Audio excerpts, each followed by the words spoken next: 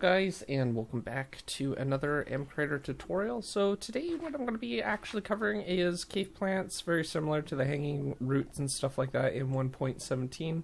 I was able to do this with some structures and a block, I believe, so we were able to do that.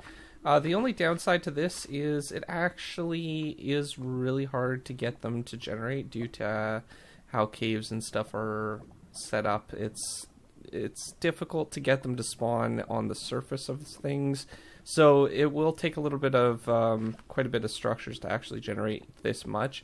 I believe it was about, I don't know, it was a lot of structures in order to do that. I don't know the exact amount. We'll count them later on, but I added particles to them so they can drop, and they generate. This is actually a pretty dense area when it comes to where they actually have been generating. So we'll go into spectator and I'll show you what it actually looks like in other caves and stuff like that. So now you have to keep in consideration that it's quite a bit of structures generating to get this amount of actual plants to generate.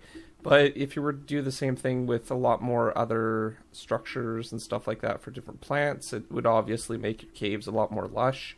So it's not just restricted to per se this one plant. Obviously, the more structures you add using this method, the more plants that you're actually going to get into your caves and stuff like that. So another thing that you can actually do is specify what biomes and stuff that they should generate in, and obviously you can make per biome or even per dimension per biome generation for these plants and stuff too. So it's pretty dynamic on what you can do with it. It's just they don't generate too much even with the amount of structures that I have put in. So it's just one thing to note. Alright, so I think that basically is a good way to kind of show just kind of flying around here. As you can see, there's a few of them in the smaller caves. There's not a lot. When you get to more open areas like this, they actually do generate a lot more, and I've noticed that a little bit, but it's just due to how the plants actually are generating. And I took quite a bit of time trying to just get them generating at all, and I was able to get a little bit, but even with the structure basically maxed out on the groups and everything like that, I was still only getting roughly around one plant per generation, so it wasn't really working too well, but it's better than nothing. Alright, so let's go into MCreator, and there's a nice little cluster over here. Yeah, so let's go into MCreator and I'll show you how the block is set up, and then I will show you the structures and then the particles as well.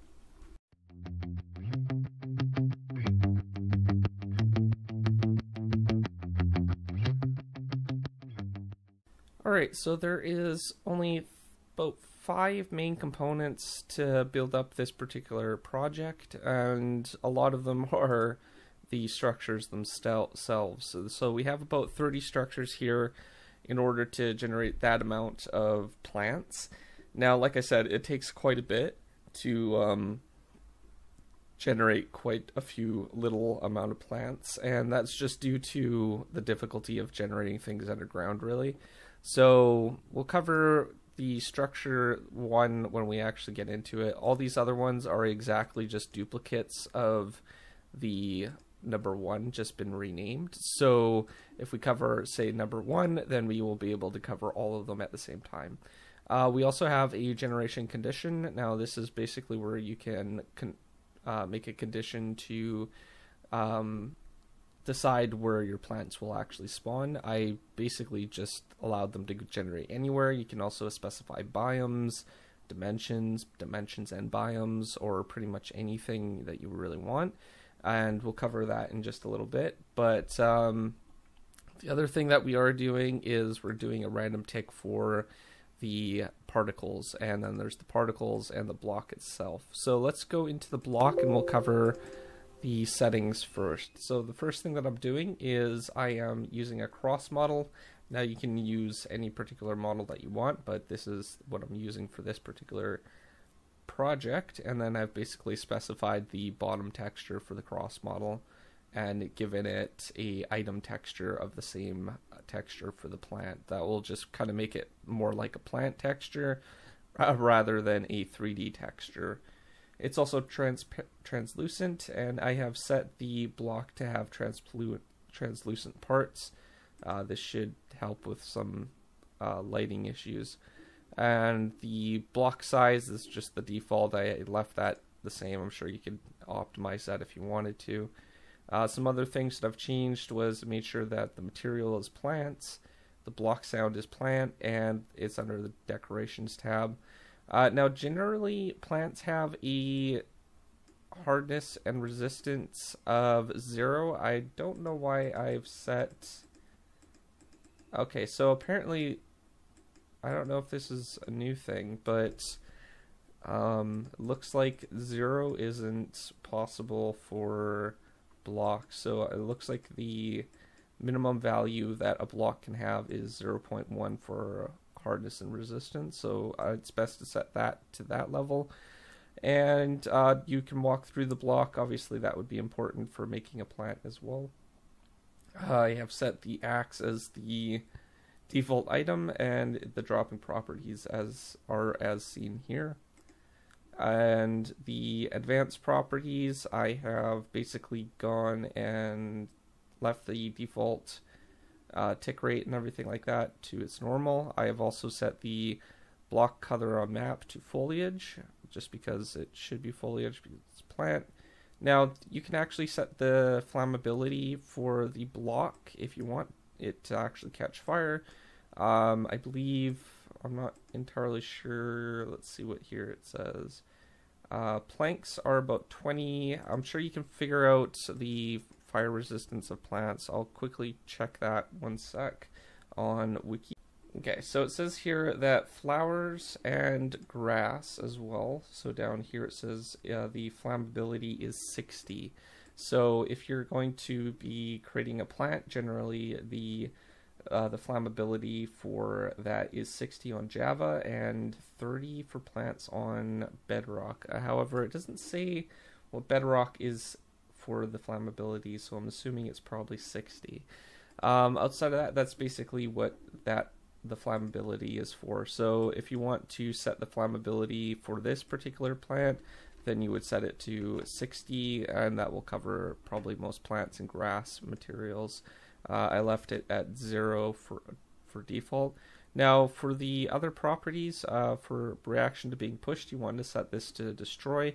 This is how most plants are set up in general if they are pushed by any piston, and the AI and the random offset I've left alone. You could also do random offset for X and Z, and this should allow you to offset the center location where the model is located for the X and Z. However, I wouldn't suggest using the X, Y, and Z, as this could alterate the height of the plant, and it won't look that good for hanging plants or plants that are on the floor as well.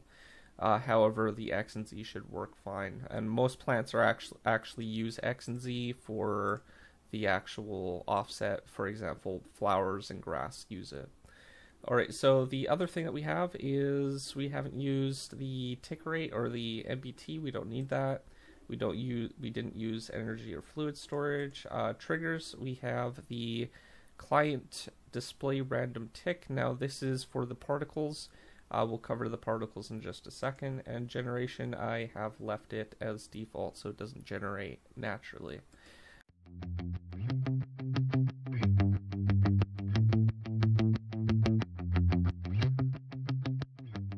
Alright, so now that we got that all sorted out, let's go into the particles quickly. And I just want to cover the settings for the particles. So the particle texture I've just set up here.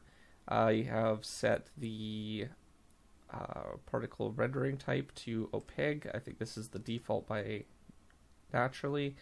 And I believe most of these other settings are pretty much the same. And the only thing that I have changed is the particle minimum age. I know I've changed this, which is between 60 ticks and 120 ticks, so it'll randomly despawn between those amount of ticks. and I have does particle collide, and I've set this to true. This kind of makes it collide with other hitboxes like blocks and stuff like that. So I've enabled that. Now, when we're actually generating the particles, if we go back to our block, go to triggers, and then we go on to client display. Now, this particles are displayed on client side. So this is basically where you would have to set your particle condition. Now, because it's a random tick, this would be a tick update. So it will generate based on a tick update. And this is basically what I've done to generate the particles themselves. So I'm running it on the client side. Now, normally you would have a not statement if you want it to run on server side, but because it's on client side, I'm only telling it to run on the client side itself. After which I am testing for the block below to be air. So if the material block below of this current block, if it's air, then what we're going to do is we're going to run this condition or the script inside here. Now, I do have a local variable here. It's called random location. This basically randomizes the location where the particles will actually spawn from. Now, the X and Z location for these are offsetted a little bit depending on the rotation. It's kind of like a dice with the 5 dots, so that's basically how I've laid out the particles for generating, and it will kind of alternate between which one it is based on a random number. So I've also set the random number for after we set the random local variable to a random number. I'm testing for the random number itself. So the first one that we're testing for is if the random number is equal to or less than the full 1 and greater than or equal to 0.8, and then we're testing if it's less than 0.8 and equal to or greater than 0.6, and then we do that all the way until we reach our 0% of the chance that it could spawn.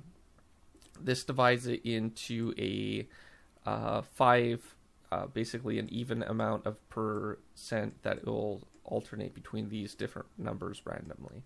The other thing that we're doing here is we're just offsetting the coordinates for the block, so it basically, or the particles, so basically it generates the particles based on those locations. And then we're setting our custom particles here.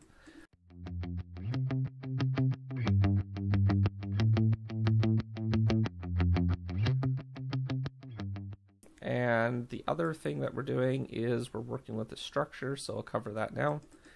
And what I've basically done is I've maxed this out to spawn. Now, obviously, you have to create a structure for your block, which I have done if we go to structures, and then you can see that I've basically just saved that one particular block as a structure, and then I've gone into the created a structure, set the structure that I wanted, so our plant, and then I've set the maximum number for the probability for chunks. So it's supposed to spawn 1 per 1 million chunks. So basically, this is basically going to spawn technically 1 block per 1 chunk. So that's probably partly why it's so rare. However, I did try using the minimum group and maximum group, and it doesn't seem like it will do a whole lot, even with it maxed out to 16. So I'm not sure exactly why it's not doing any like group stuff around the area, but it didn't seem to work when I was testing it. The other thing that I'm doing is I'm randomizing the structure location. Generally, you don't need to do that, but I just left it default. And the blocks that I'm ignoring is just the structure block. That's pretty much fine however you want to set it up. I usually leave it on that to begin with. The type of reference ground direction I've set to the first block. Now this is important to have for the actual testing. I'm not sure if first block of motion would make any difference, but I've set it to the first block and it seems to generate that way. And the other spawn location I've set is the ground location. So there's different types of particular spawning locations. There's ground, which is the default value, air, and then there's also underground. You want underground. And then the spawn X, spawn the height, and the Z offset. I've basically set the height offset to -1, so it spawns underneath the block. Now, another thing that it could be is what's happening is it's still testing for all the blocks under the in that particular chunk. Now, that would explain why it's not targeting just caves. I've tried spawning it from air and it didn't work that well compared to spawning it from a block. So I'm not sure if there's any particular workaround for that. If someone does find a workaround, let me know in the comments and I might be able to see it. The other thing that I've basically done is set the spawn world type. So you can set up the spawn world type that you want. And I've set the restrict block types to these blocks here, which is dirt, andesite, granite, diorite, and stone. So all these blocks it can generate on or pretty much generate beneath. And then what we're doing is we're going to run this condition, additional condition, for the block itself. So with this block, what I'm doing is I'm basically just testing if the current block location is air, and if that's true, then what I'm going to do is return true, and if not, then I'm going to return false, which is going to only spawn if the current block is air. Now, oddly enough, that works. I'm not sure why. It seems to test the offset location of this particular thing and ignores the block itself, which is a really weird way to have it set up, but it works that way, so I'm not sure why it happens.